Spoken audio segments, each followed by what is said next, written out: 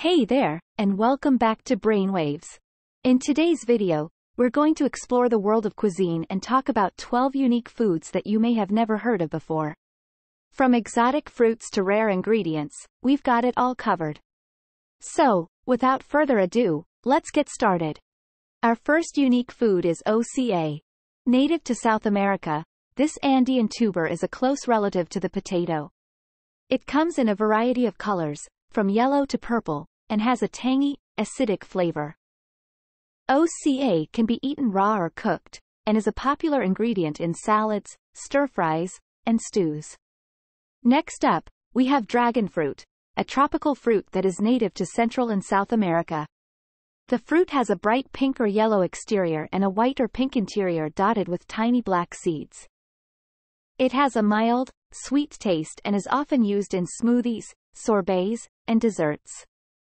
Moving on, let's talk about kombucha.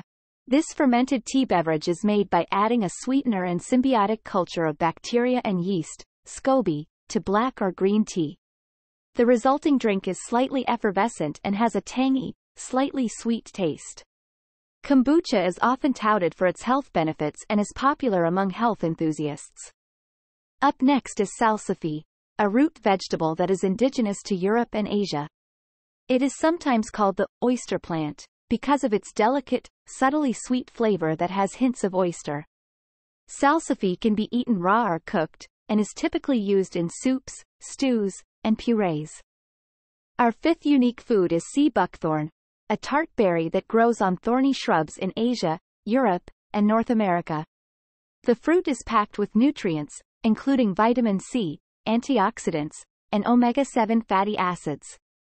It has a tangy, slightly sour taste and is often used in jams, jellies, and syrups.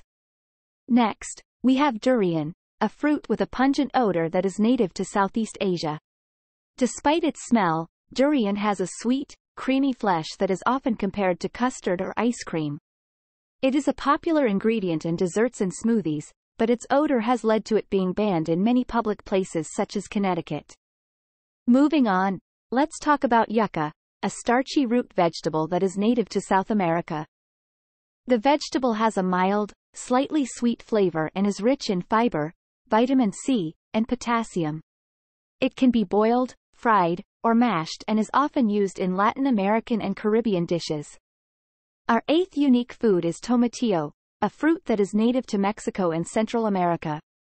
The fruit has a papery husk that is removed before eating, revealing a bright green or yellow interior. It has a tangy, slightly tart flavor and is often used in salsas, sauces, and stews. Next up is taro, a starchy root vegetable that is native to Southeast Asia and the Pacific Islands.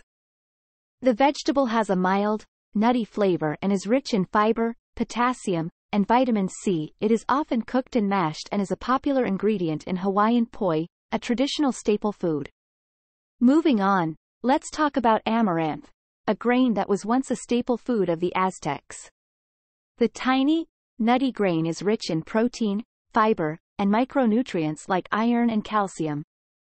It can be used in a variety of dishes, including salads, soups, and porridges. Our 11th unique food is jicama, also known as the Mexican turnip. The root vegetable has a slightly sweet flavor and a crunchy texture that is often compared to that of an apple. It is rich in fiber, vitamin C, and potassium and is often used in salads, salsas, and stir-fries. Last but not least, we have celeriac, a root vegetable that is native to Europe and Asia.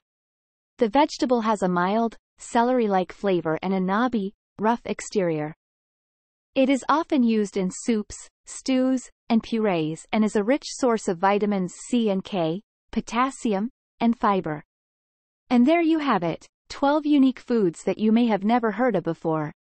We hope you enjoyed learning about these exotic ingredients and feel inspired to try something new in the kitchen.